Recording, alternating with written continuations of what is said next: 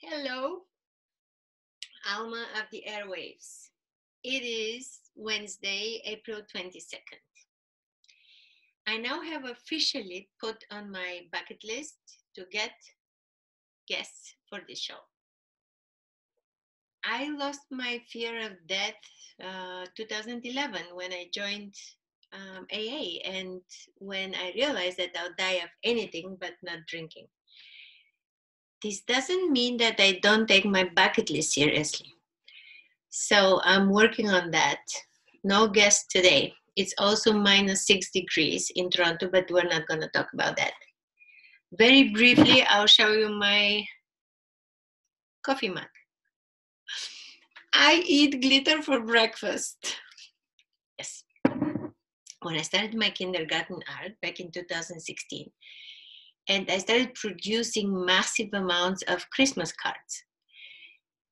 The glitter from the dollar store just broke loose.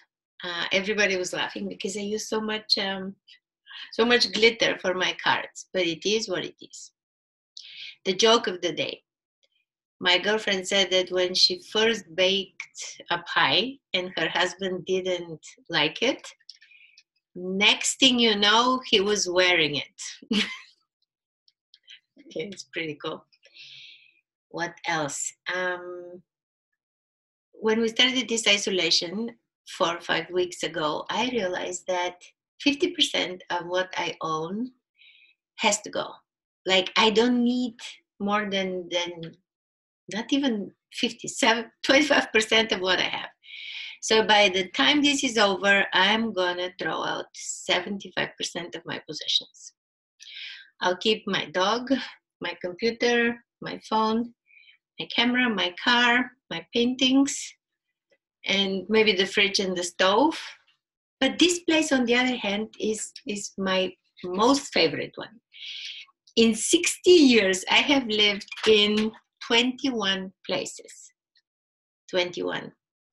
Not for a month. I'm counting only places where I lived for over a year.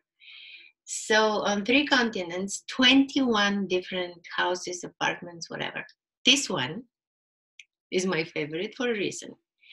This is my freedom place. This is when I ended up finally, after divorcing my second husband. And I think that home is not necessarily only a place, but it's also time. So home can be is time as well. So beautiful. Still 75% will go.